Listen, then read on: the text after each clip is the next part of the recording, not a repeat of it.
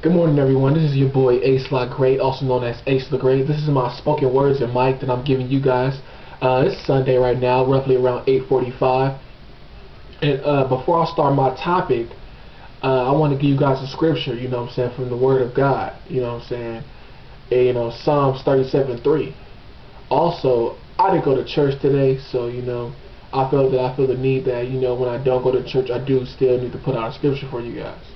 Because I feel, for me being a Christian and all, it'll be, unholy for me to not do so. So my scripture will be, like I said, Psalms 37. In Psalms 37, it says, trust in the Lord. You have to trust in the Lord and do good and dwell in the land and enjoy safe pasture. Let me say that again. Trust in the Lord and do good and dwell in the land of safe pasture.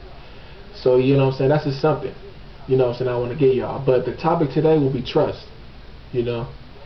Everybody, focus on that. And most part, friendships, trust. Relationships, trust. Family, you trust. That's the three things off back that you gotta trust. And then you grow to an understanding. And you get into your religion. And you trust your God.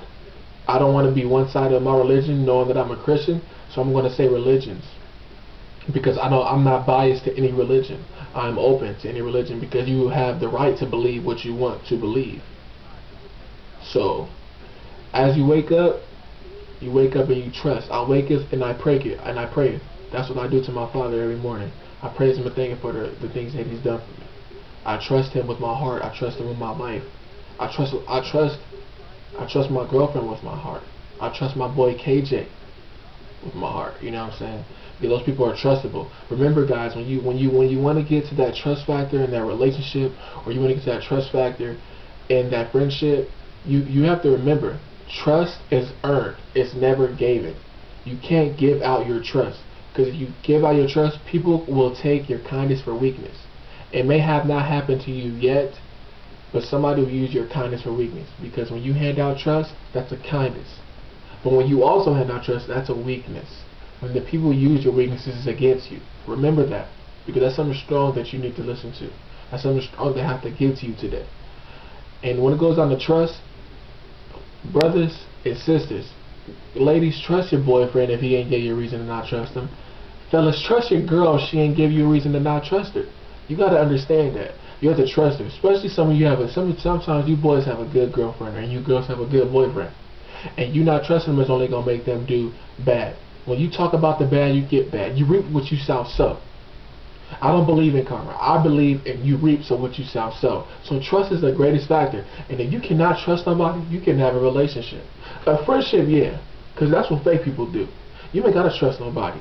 But as for a relationship with a significant other, with a boy, you're a girl and you're a boy and a girl, straight up, you got to have trust. Because if you don't have trust, you won't have the relationship. You can't yet trust before you can make the next move. You can't build a future with somebody that you can't trust. You can't have sex with someone that you can't trust.